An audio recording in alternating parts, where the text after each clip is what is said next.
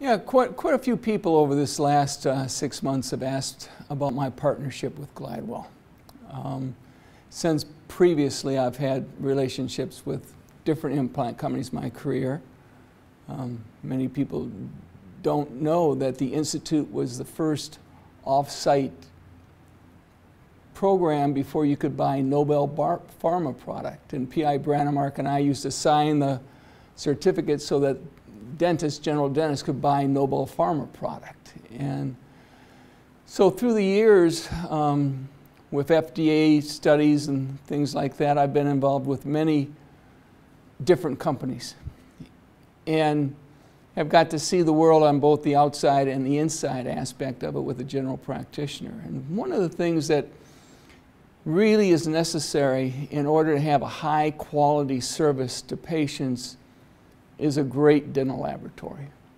And as a consequence, I've worked with several, I've trained over 10,000 dentists at this point, and one of that training aspect is to deliver the highest service to help set and elevate the standard of care. And it takes a laboratory that is specifically trained in implant dentistry to do that, relative to emergence contours and contacts. And there's so many things that are different in implant prosthetics than traditional dentistry. An implant is not a tooth. And the reason why we have higher complication rates than natural tooth rates is because we keep attempting to treat it like a tooth, and it's not a tooth. It's a rigid structure, biomechanically different. And so I came out here to see how you made the process and had an opportunity to meet the owner, Jim Glidewell, and makes sense his last name is similar to the company now that I understand that. And actually we hit it off, I thought personally well. We went to dinner and we spent quite a few hours discussing philosophies. And his philosophy is so closely aligned to mine and my faculty that we're here to serve the profession, we're here to share what we have with the profession, and we're here to elevate it. In fact, my mission statement of the Institute is to help elevate and set the standard of care in implant dentistry. And I never met really anybody on the other side of the table other than another dentist that had such a high dedication to elevating and making a new standard. And I found that in him, and completely unique. And in order to do that, he had to start right from the bottom, and he started redoing like everything until it was a higher standard, and then took it from there and made it a higher standard. Now I understand why his temporaries is so perfect, because he starts at the bottom and he puts all the pieces together, and he likes to have a little control to be able to have that. And you have to have control if you're going to have the highest standard.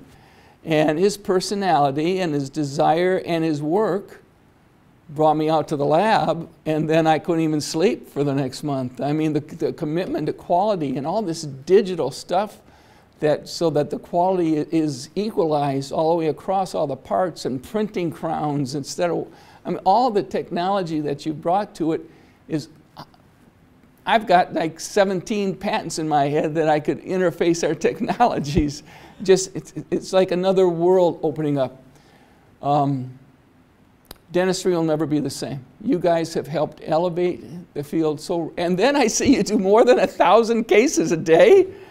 How is this possible to do such high quality work, 1,000 cases a day? If a dentist could do they could retire after 1 week. You know? Jack and I go back a long time. You know, the first course I took in implant dentistry that was not a root form was given by Jack Hahn, maxillary subperiosteal implants. That must have been 50 years ago. And I respected him there because he was a little ahead of me on the learning curve, and and I made him part of my institute. When I set up the first hands-on program in dentistry, I selected a faculty of internationally known people, and Jack Hahn I asked to help with this hands-on surgery thing. And he had incredible hands, very gifted, intuitive individual. And as a consequence, my early years of the Institute back in 40 years ago, Jack was part of it. So we shared a same commitment, trying to share with what we know, not trying to show off. Nobody's out there. It's not a gunfight to see who's the last one standing in the OK corral, but it's our lectures are, let me make your job easier, let you show you what's working for us, let's decrease your complications, and he's got that style too. And so it's perfect timing to get back again. So he's got a very unique approach that as far as a teaching institute, his implant design was made from a surgical perspective. My implant designs have been made from a loading perspective and long term. Well, the first 25 implants you put in, my implant design was terrible. It wasn't designed to make it easier to put in. The fact that he makes it tapered, major advantage for the first 150 implants you put in. Your drills go in easier, the implant sinks in a third to a half of the way before it's touching the bone, so it makes it easier, a little bit more predictable as far as the final site. And so the intuitive aspects that he then worked with you and then modified a few times, you've come up with a super product for the first 200 implants somebody places. Any of the designs I made, don't use them. This is a much easier product to get, and especially if you're taking out a tooth and putting in at the same time. Don't even try using the previous product. This is so much farther ahead than anybody else.